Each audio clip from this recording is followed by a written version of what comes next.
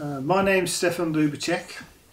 I'm a former secretary of ASAP, which is the Association for the Scientific Study of Anomalous Phenomena, and I've come to visit Don this evening, but it's now sort of the early hours of the morning. That's my normal working day. What do you expect? And it's been a remarkable experience. We can't say much about it at the moment.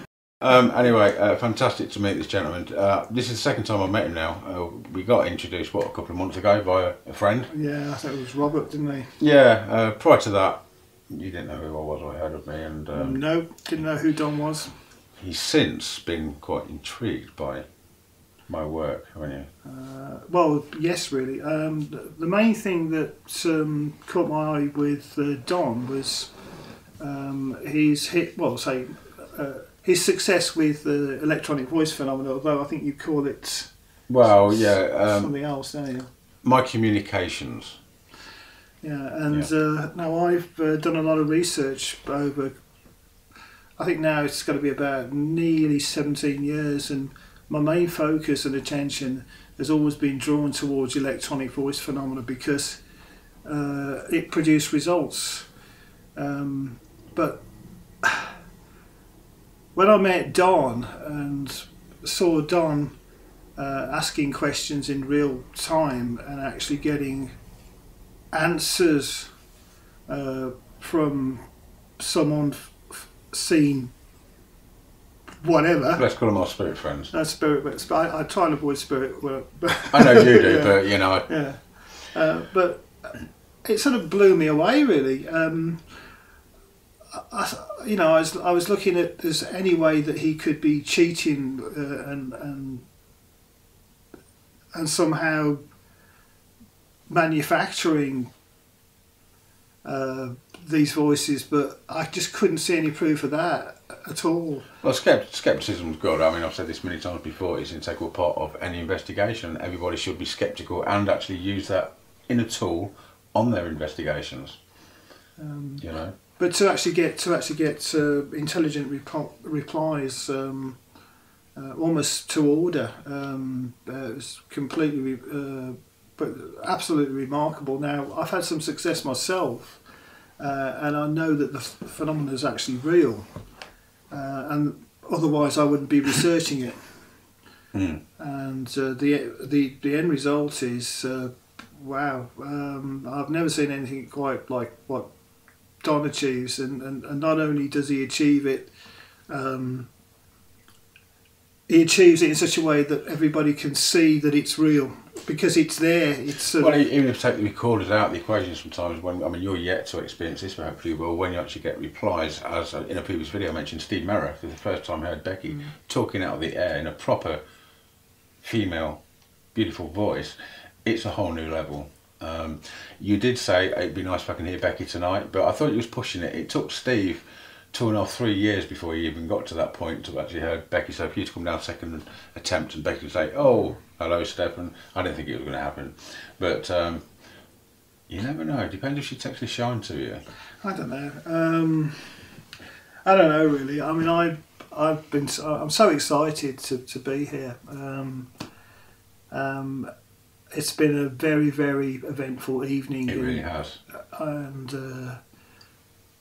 why am I smiling? I'm smiling because I'm smiling because I'm happy. I'm so happy to have experienced and seen what I've seen tonight. It's just blown me away. But more about that at a later date. Yeah. I think the thing is, the problem with paranormal to now. Generally with most people, the evidence is it proves very, very elusive, as do the guys, and even more so is the EVP. If you get something like now, the problem is people are putting that out. You cannot, even I can't hear what they're saying. Some of it's not even vocal responses. No disrespect to anybody, each to their own, but people need to understand. They need to be strict with their evidence, because if you put something out that's open to interpretation, or it's not what you think it is, and you'll claim that as evidence, that again casts a shadow over the whole subject, doesn't it? I mean, some people seem to think, I've come across an issue in the past where we've had very good quality EVP that they would call Class A's. Very easy to read, and you'll hear people say, "Oh, that's just one of the group or some other person talking." And this is why, I'm sorry to interrupt you, this is why it's very important. I mean, the other thing is, people are always putting stuff online, listening to CVP or whatever, and they put it through sound filters, and they just play the audio clip. Unless you can actually identify and show the equipment used, the environment that you're using at the time, it's going to obviously be of lesser value, isn't it? That's right. I mean, and from what I've seen from when Don's been working and from his previous edits, I can see that you know, it's all done real. It's all shown on camera. There's nothing hidden. It's in real time. Yeah, the only thing that remains hidden is what chooses to remain hidden. I guess so. Yeah. I guess so. Anyway, I quite like Stefan. So he's now going to be assisting me. You are an expert audio analyst, are you not, Stefan? Especially coming from ASAP and all the training. Well, I actually have a background in radio as well. You see, so yeah. I'm very accustomed to hearing sound, even in noise. But I mean, I'm not really interested in sound that's embedded in noise. No. I'm really after only clear voice. But the thing is, it goes beyond voice, because when it's not voice, when it's actually voices that's actually giving you information which leads to a discovery which was not known about before, which is later verified. Yeah. You know, that's another level.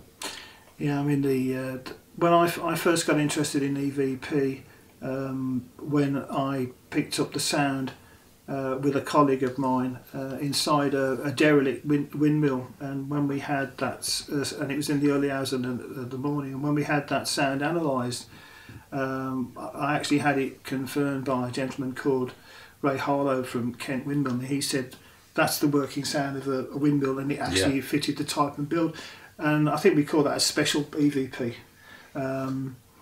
Absolutely remarkable, and I got hooked from day one.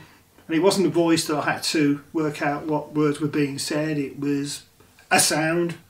And the sound, according to Ray Harlow from Kent Windmills, was basically that of a windmill.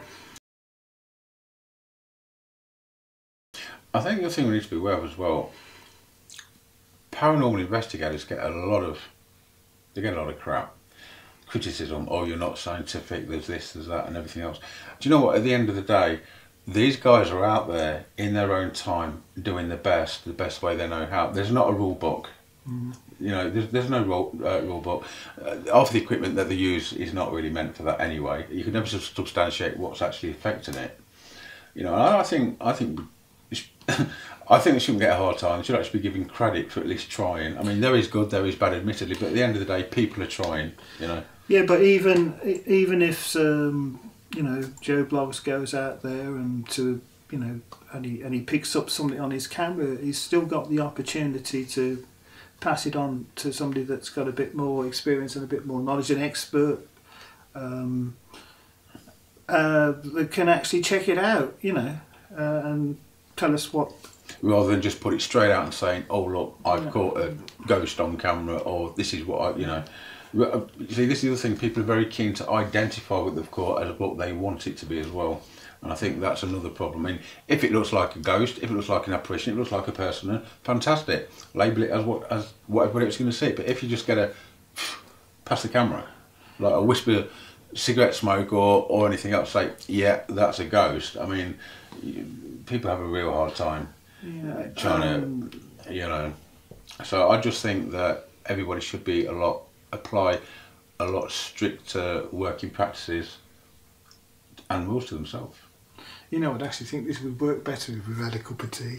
Do you know what? I'm getting really thirsty because I am actually, my throat and the. Yeah. So, shall we have a cup of tea? Yeah. And we'll do this some more, and we'll go into depth about some things. So once we had a cup of tea, what we ought to do is we'll even go to to the start again. I'm trying to lose me stutter and my ums, and I'm trying to lose my ums and my ahs at the moment. Oh, you think we're not recording now? You think I've stopped it there and we're going to start again?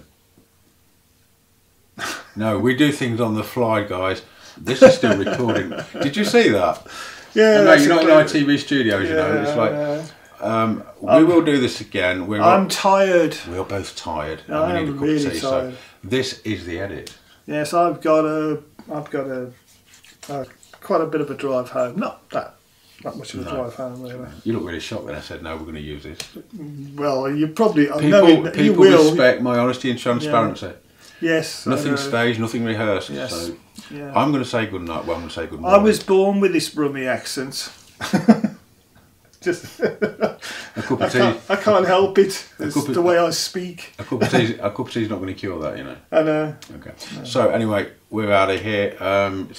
Stefan is joining me in my work, my analysis, and he does analysis. So even I can't talk now. Of quite a lot of stuff. He's got the background. He's got the experience. So looking forward to us doing some work together, Stefan. It's cool. Absolutely cool. Cup of tea time, guys. We'll see you soon. Okay. Oh dear, you're a card.